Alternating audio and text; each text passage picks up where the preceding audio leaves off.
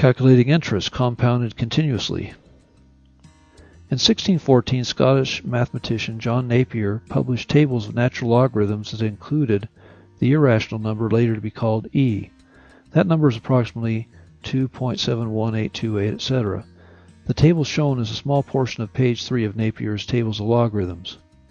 This constant, later named e after the Swiss mathematician Euler, is like pi, a ratio that appears often in mathematics.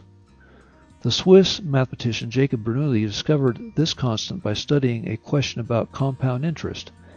One example is an account that starts with $1 and pays 100% interest per year. If the interest is credited once at the end of the year, that value will be $2. But if the interest is computed and added twice in the year, the $1 is multiplied by 1.5 twice, yielding 1 times 1.5 squared, which would equal 2.25. Compounding quarterly or 4 times per year yields $1 times 1.254, which would equal 2.4414. Compounding monthly or 12 times per year yields $2.61. And finally, compounding continuously, Bernoulli discovered that the monetary value of $1 after 1 year is equal to the constant later called e for Euler. We can use Bernoulli's discovery of about 300 years ago to find continuously compounded interest for different rates of interest. Here is the formula based on that discovery. FV stands for future value. P stands for the principal or initial amount. E stands for Euler's number, approximately 2.718, etc. Y stands for time, usually years. R stands for rate. A rate of 5% per year, for instance, will be 0.05, but only when years are represented by Y. Let's do an example, a simple one. Let's take $1,000 compounded continuously at a rate of 6% over 1 year.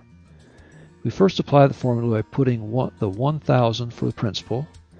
Next we put in Euler's constant e by pressing the second, then the division sign key on the right side of the keypad. So we have this little e here. Next we put in the exponent key, or the to the power of key, which is the rooftop key on the right side of the keypad right under the clear key.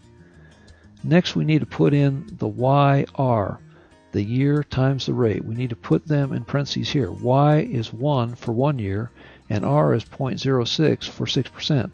Since Y is 1 year, we really don't have to put in that one, since 0.06 times 1 is 0.06. We press enter and get a future value of $1,061.84.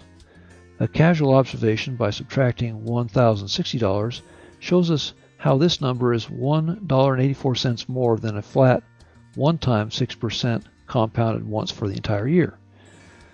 Let's look at another problem, this time a multiple choice problem. Monique deposited $3,000 in an account and earned 4% interest rate on her investment compounded continuously. What will be the value of her investment after 5 years? Stop the video and solve this problem. Restart the video after you've determined your answer choice. Just plug in for the formula 3,000 times e to the power of 5 times 0.4, and those 5 times 0.4 inside parentheses, press enter.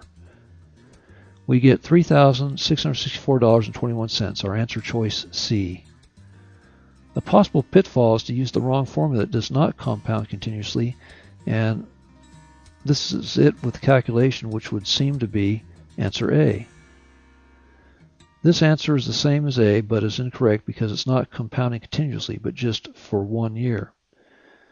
We haven't had a lot of time to go over many problems on this lesson. Try to get some practice outside of this lesson, perhaps calculating comparisons between different compounding periods versus continuously.